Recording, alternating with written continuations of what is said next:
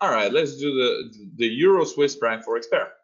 I'm going to place the Bollinger Band indicator over here. Take a look. I'm going to insert indicators, trend, Bollinger Bands, and you can like customize the color, the period, the deviation, and so on and so forth.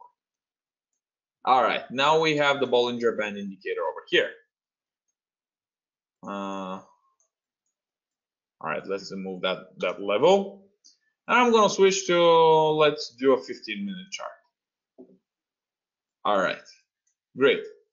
So take a look at this. This is, by the way, another example that I wanted to mention. When the bands are expanding, however, the price action is unable to get a trend. This is when the bulls and the bears are pretty equal. You know, take a look. We have a squeeze over here, then bands expand, price starts hitting the upper band, but no substantial trend appears on the chart. Then we see another squeeze over here. I'm going to zoom in the chart. Take a look.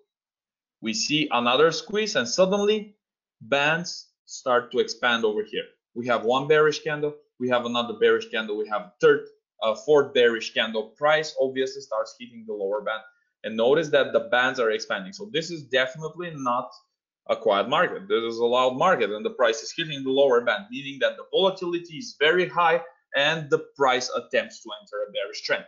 So this is how it works. Price starts decreasing, decreasing, decreasing, decreasing, decreasing. Suddenly the price hits again the upper band, and the correction is relatively big over here. The price crosses the 20-period moving average in bullish direction, which gives us an opposite signal that the market probably gets quiet again. And this is exactly what happens. Take a look. Market gets quiet, bands get narrow. And what happens when the bands are narrow? See, price bounces from the lower band, increases to the upper band, then price bounces to the lower band again. And what happens? Big sharp candles, and bands are extremely expanded, unusually expanded, the two bands. Take a look. So why is this? Probably because the market is oversold.